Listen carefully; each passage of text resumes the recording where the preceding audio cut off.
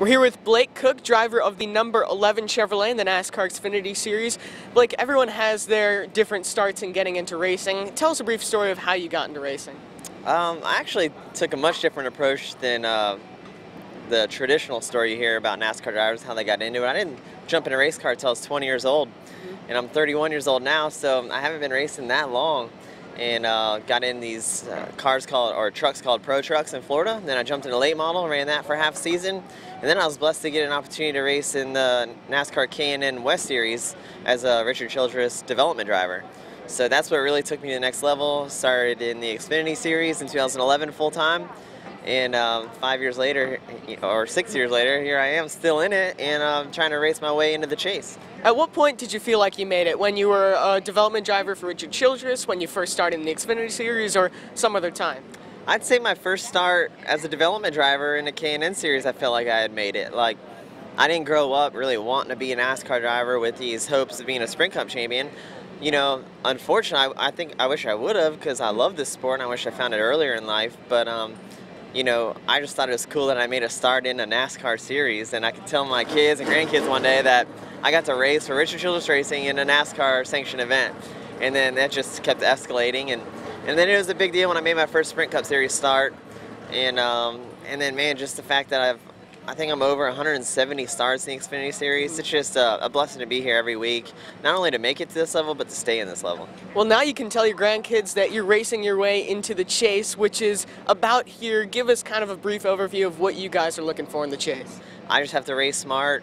My team just has to make good calls, and we just have to not do anything that we don't normally do. So if we just do our deal, we'll make the chase, and it'll be a good race and a good rest of the season. It's a huge accomplishment for a first-year team like Colleague Racing to make the chase, and I couldn't be more excited about doing it for my sponsor, Leaf Filter Gutter Protection.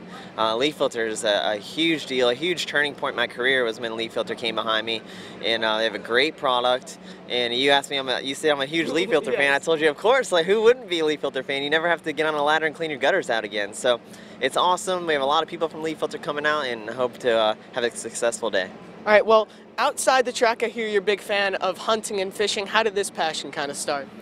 Just with buddies. Like, I'm real big into fellowship and spending time with friends and getting to know people better and invest in people's lives.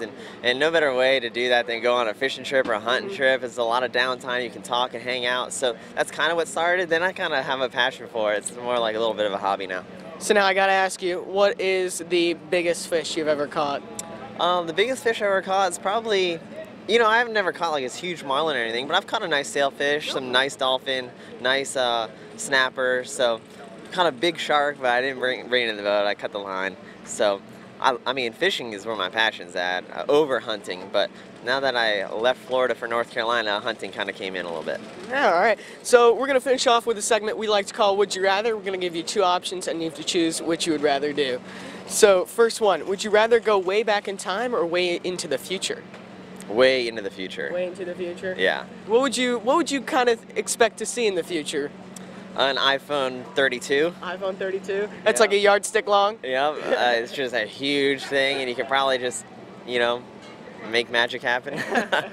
No, I mean, I'm really interested to see, like, I always forget about the past, really. You know, you learn from your mistakes, you take the good things and you learn from them and you move forward. So I'm not the kind of person that likes to look back, so I'm always looking forward. So I'd have to pick future over past. All right, next one, would you rather have a sneeze but not be able to sneeze, or something in your eye that you can't get out for a week? Oh gosh. Tough one. Sneeze, for sure, sneeze. Something in my eye, that really bothers me bad. And well, it's sort of sneezing, so I don't know. I would pick the eye. Has there ever been a point where you like had to sneeze in the race car? Not that I'm aware of. I don't No? think so, no. Okay. Would you rather be invisible or be able to fly? Be able to fly, for sure, yeah. I mean, why would I want to be invincible? Oh, yeah. Nobody can see you. Nobody can see you. You can't, like, do stuff. Yeah. So, definitely fly. All right, and last one. Would you rather wear a snowsuit in the desert or wear no clothes in Antarctica? This is a difficult one. Snow clothes in the desert. I'd much rather be hot than cold. Like, I like to sleep in a hot climate. Like, I like to wake up sweating. I do not like to be cold at all.